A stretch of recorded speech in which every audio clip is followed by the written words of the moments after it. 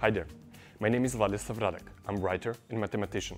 And when I'm not writing books, I'm usually here at university teaching young bright minds of the future basics of mathematics and finance. And maybe that's the reason why a couple of my friends sent me this viral mathematical problem. They said it's even boggling some of mathematicians. You see, my friends couldn't agree on what is the right solution, and maybe that's the cause of virality of this problem. It blew up all over Twitter, Facebook, and even some mainstream media picked it up. Okay, Fox News picked it up.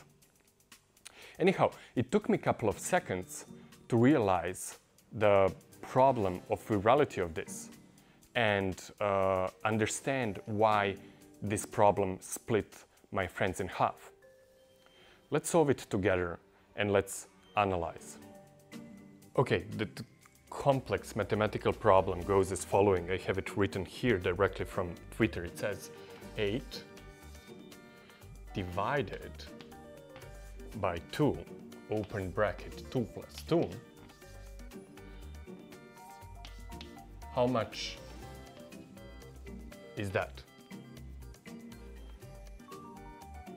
Okay, and now I will give you a couple of seconds to pause and think about it and solve it. And then we're going to solve it together, okay?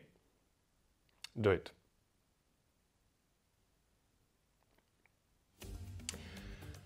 I hope you solved it like this. You said 8 divided by 2, and then of course you said 2 plus 2 are equal 4. This is multiply here. That's equal 8 divided, and then 2 multiplied by 4 is 8. 8 divided by 8 is 1. If you got 1, that's correct. But if you got 16, that's correct as well. Why? Because you can say, okay, let me try again, starting from here.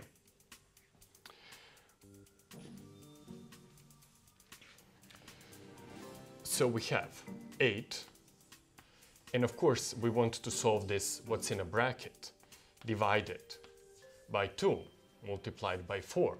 And now if you go from left to right, we're going to say 8 divided by 2 equals 4, and 4 multiplied by 4 equals 16. So basically both groups are right. So what's the problem? Well, the problem is that this mathematical conundrum is not written by mathematicians. You see, the point in mathematics is that everything is notated as clear as possible. And I know for a lot of you who struggled with mathematics in your life, you think when you see all those numbers that, or all those equations, that there is really big complexity behind it. But the philosophy of mathematics is that we try to present everything what we write as clear as possible and as non-ambiguous as possible. And this is not only ambiguous problem, this is wrong problem put wrong or problem notated wrong. You see, like when you use division and then multiplication, you want to make sure to explain the person who will try to solve this, which operation should be done first. And because here is not clearly defined, real mathematician or anybody who passed the primary school mathematics will do something as following. They will either put this into brackets or they will either put this into brackets.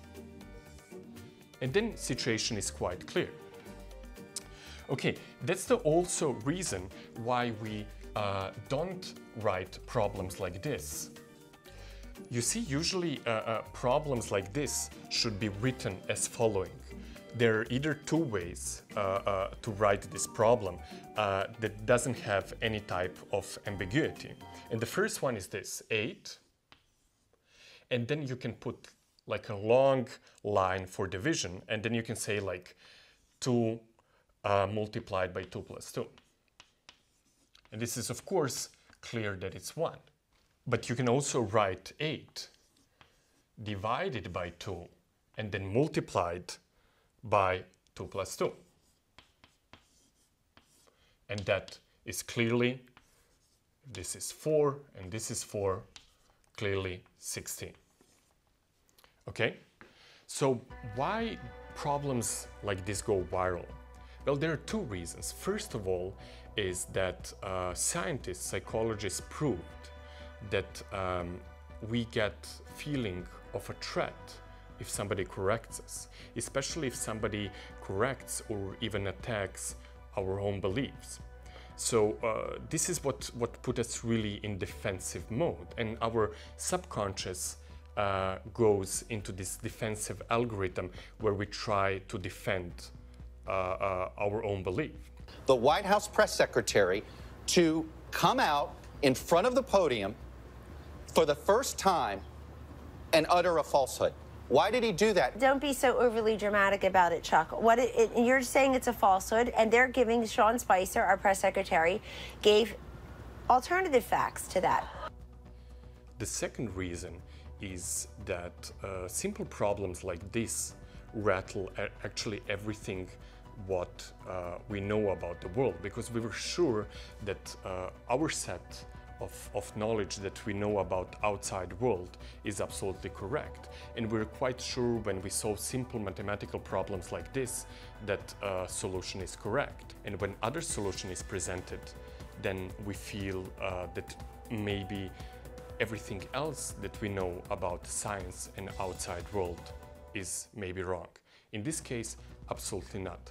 Anybody who wrote this problem either had bad sense of humor or actually didn't know first level mathematics. Hey, if you like this video, consider subscribing to this channel. We're producing an amazing TV show that we're going to premiere exactly here, that explores human nature, science, mathematics, literature and beyond, trying to answer the questions that are bothering us every day, where solutions are closer than you might expect. So subscribe and see you soon.